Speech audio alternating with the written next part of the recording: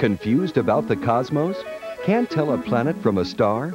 Then give us just 5 minutes and we'll show you what they are. Jack Horkheimer, stargazer, director of the Miami Space Transit Planetarium, tells you all about the night sky and the biggest show of all, the universe.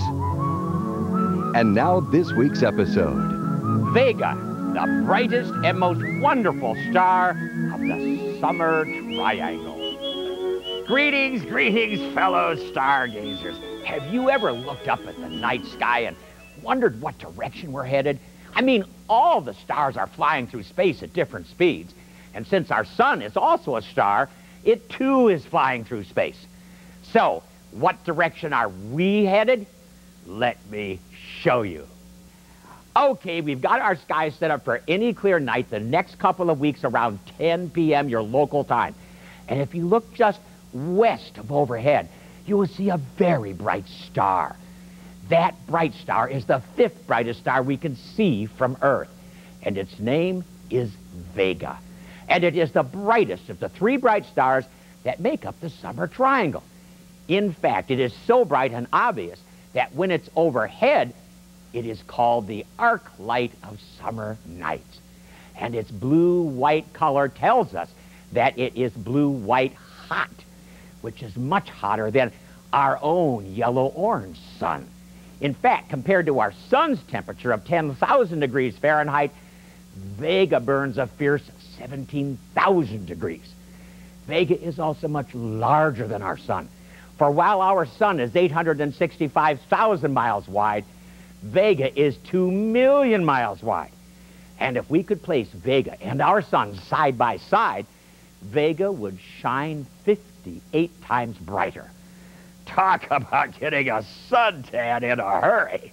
But one of the really nifty things about Vega is that although it is far away from the North Star, Vega itself actually was the North Star 12,000 years ago. You see, due to a regular wobbling motion of our Earth, which is sort of like a top slowing down, our Earth's axis doesn't always point to the star we call our North Star. In fact, our Earth's axis traces a great circle on the sky, and approximately once every 26,000 years, it points to Vega. So, 12,000 years ago, Vega was the North Star of our caveman ancestors. And it will once again be the North Star of our progeny 12,000 years in the future. And in case you haven't guessed it already, Vega is the star in whose direction our sun and all its planets, including our Earth, are headed. Indeed, our sun and Earth are racing at the incredible speed of 12 miles per second towards Vega.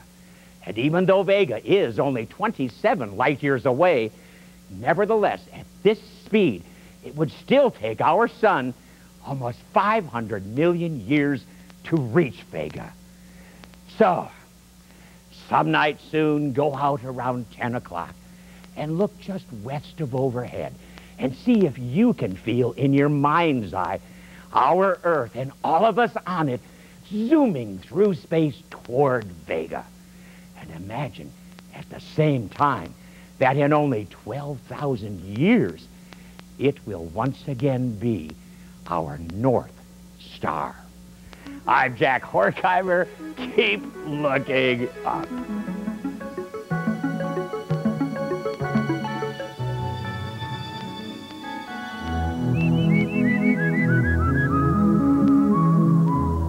Be the first in your galaxy to own it. The brand new Stargazer home video, Make the Stars Your Own. Only $19.95 plus postage and handling. Order it now at 1-800-533-8321 and really make the stars your own. Jack Horkheimer's Stargazer is brought to you in part by Orion Telescopes and Binoculars, tools for discovering the planets, moon, and stars right from your own backyard. Orion has been serving stargazers since 1975.